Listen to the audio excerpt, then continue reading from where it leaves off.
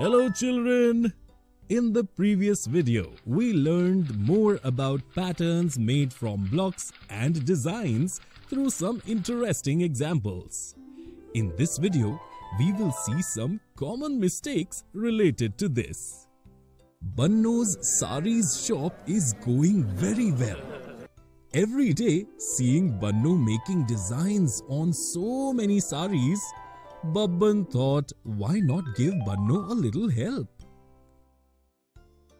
Babbanji, I will write the rules of the pattern you need to make on the sarees on a piece of paper for you. You only need to use these blocks and make the designs according to that rule. Banno told Babban.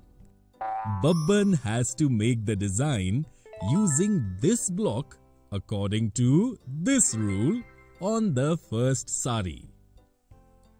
Make the design by rotating this block by a quarter anti-clockwise every time. Babban read the instructions written by Banno. This is so easy, thought Babban, and quickly made this design using the block on the first saree.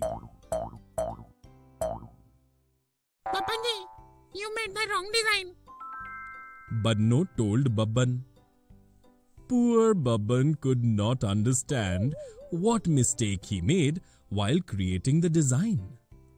Children, can you tell by looking at Banno's instructions and Babban's design what is the mistake that Babban made while making the design? If you wish to, you may stop the video and find the answer.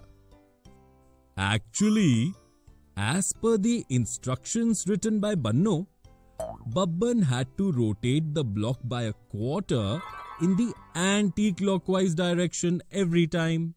But Babban got confused between the clockwise and anti-clockwise directions and accidentally made the pattern on the saree by rotating the block by a quarter in the clockwise direction every time.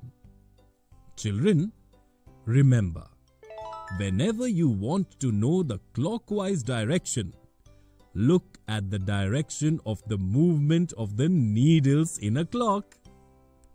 Banno explained Babban's mistake to him. Then, Babban helped Banno create designs on a lot of sarees without making any further mistake. Children, in this video, we saw some common mistakes related to patterns made from blocks and design.